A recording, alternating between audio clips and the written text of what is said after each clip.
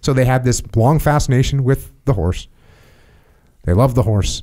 The people that rode horses in the cavalry ended up with a bunch of, prestigious positions and high-ranking positions. And they saw the tank not as like, hey, this is what's going to take over the horse. It's trying to it's junior to the horse. It's not as good as the horse. Nor is it surprising that the desire of the War Office to placate the cavalry was stronger than logic. Not only did they veto any expansion of the tank corps, but under the direction of Montgomery, ruled that the new tank brigade should never be reassembled, and this in the mid-1930s with Hitler arming to the teeth. That's you have to be kind of like a psychopath to do that. There's a level of insanity in there. It's like how do you look at a horse in a tank and look at him go, well, yeah. I was thinking like the bolt action rifle or the automatic machine gun. Hey, fire that one. I think we're actually talking sword versus automatic machine gun. I'm just trying to come up with something against a tank. Yeah, you got to go you got to go harder, bro. Yeah, that's a fair point. It just the depths of craziness. And look at that. And Carrie was talking about this after the last podcast. K-Dog was talking about this. Was the culture of the cavalry, and you just said it in there. Was it 1,000 years? Yeah. People will be using horses in combat. Like, there's a culture inside there that's going to be kind of hard to break into. The tank? Come on, man. And it invokes kind of the same frustration that I articulated in the very first podcast about the machine gun. No, it was before then. And when I talked about the machine gun, of how long does it take for me to watch a machine gun mow down some of my guys where I go, time out, stop.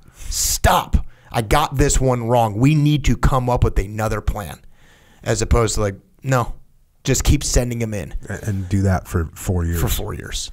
At the risk of literally, millions of people, but the horse and the tank, and even like old pictures of the war. The crazy thing about World War I tanks, so like the previous era of tanks that they'd be leveraging from, they're these giant, massive things. They're like almost like comedically too big. Yeah.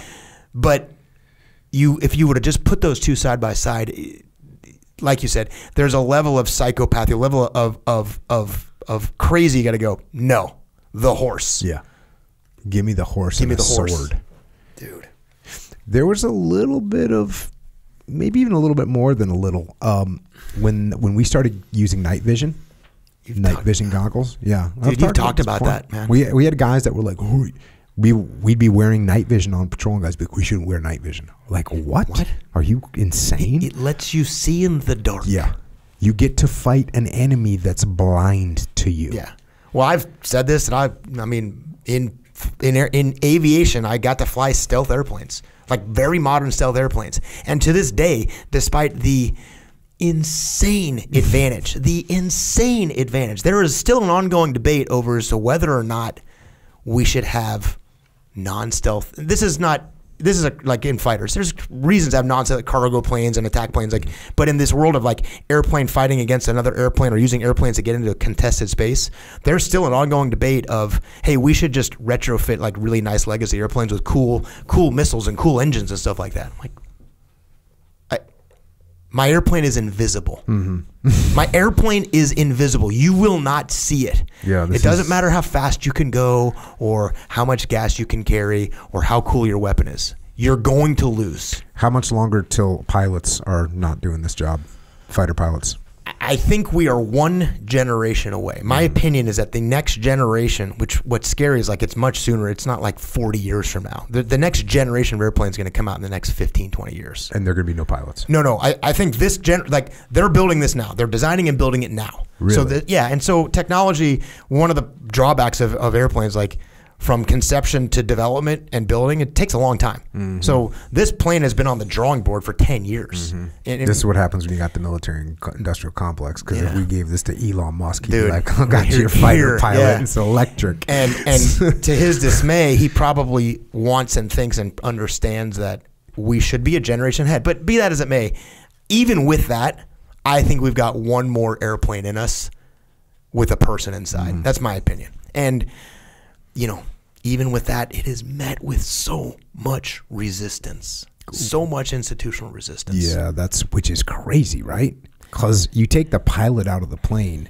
And the other thing is you don't have to fight a plane with a plane. You can fight a plane with 19 unmanned drones that cost a fraction of the price and can maneuver and don't have to worry about the stupid human in there screwing things up. And that's why that story of the naval officer going, you should buy all these tanks, because he has no personal vested interest in the tank. He's not inside that whole thing. He's not a cavalry guy riding horses. He's like, I'm over here in a boat. I'm just telling you from my vantage point, it's not even close. Buy this thing. Buy them all right now. Because he's detached. He's just like, oh, no, I'm not. This is not for my personal gain. Yeah. I'm not going to be in that tank or on that horse. I'm just telling you from over here, it's not even close. Just do this, because he sees it from a perspective, and that's what I think. That's where the level of frustration of hearing this is really hard. Is because hey, I said bolt action rifle and machine gun. You're like, go harder, dude. Go harder. Sword, which is like a slingshot and a heavy machine gun, automatic heavy machine gun. That's how big the gap is. And the only way to not see the machine gun is to be so invested and so committed to your point of view that, just like we said last time, you will dismiss the truth because it doesn't align with your preconceived outcome that you've created in your head, which is probably to some degree the definition of being a psychotic, a psychopath.